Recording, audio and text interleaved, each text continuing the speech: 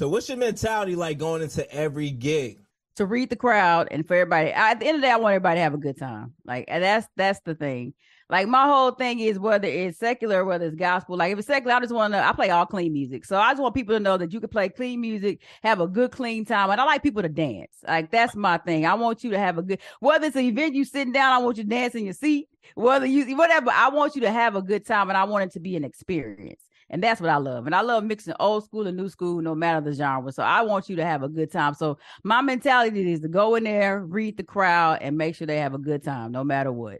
Like, that's the whole mentality the whole time. I'm not a DJ who doesn't take requests, because requests help you read the crowd sometimes. I'm like, I'm playing what I want to play. This is not my event. Right. Like, so I want everybody to have a good time, smile, because music has a great effect on people. You never know what people have been through during the week. So you want people to have a good time. I've had people come up to me and be like, man, I've been in the hospital, whatever. Man, this made me smile today. It made me laugh today. It made me dance today. And I think that's the end. It's not about you at the end of the day. Make people happy. Absolutely. Now talk to me about your business, Eclectic Music Enterprise. Yes. Dive a little more deeper in what services are you providing for people and companies out there? Absolutely. So really it's the DJing services. So it's DJing services, radio services, all the above. So I do voiceovers, as you said. I do voiceovers, I do commercials, do DJ services, DJ mixes, of course, DJ services as a whole, and anything radio. So I also work with radio promotions too. So all the above, all three of those factors.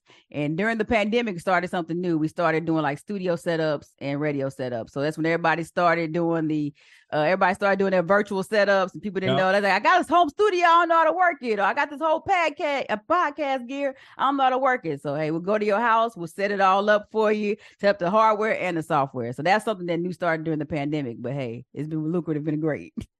Very dope. And I love to see that. Now, I don't want to dive too personal, but talk to me about this. How are you able to come to terms with some of the things that happen, in your personal life?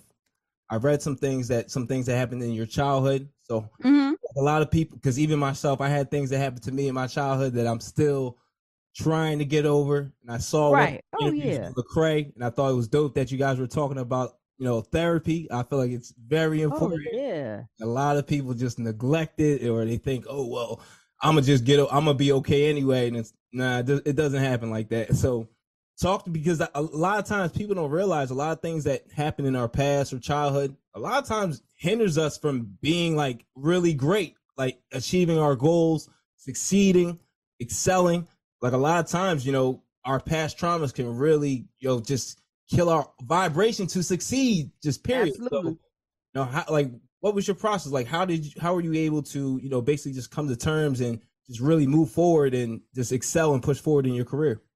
Therapy. Therapy is major. I think people, especially in the Black community, sometimes even more so in the Christian community, we kind of shun therapy. Like, just go to God.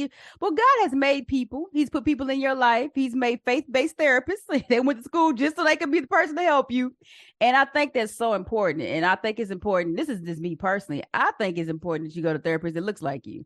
Yeah. And it's like, if you're a Christian, that you go to faith-based, whatever your, religion or whatever your affiliation is, but you go with somebody that believes those same things, because you can bounce that off of them.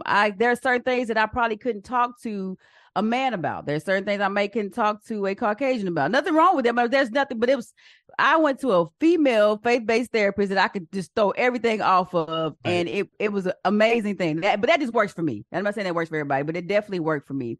And for me, what I was going through, because I was molested in my childhood, what I was going through was I never told my mom. So I was like, I got to tell my mom. But my thing, I was like, she's going to feel guilty. I love me and my mom have a super tight relationship. I was like, I got to tell my dad. Like, this is a lot. Like, this is a lot.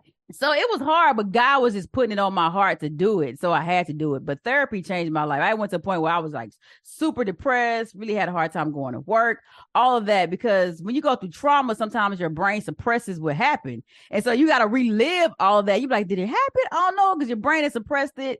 And my therapist explained to me that's how you survive. That's your survival mechanism, is that you suppress what happens so you can live.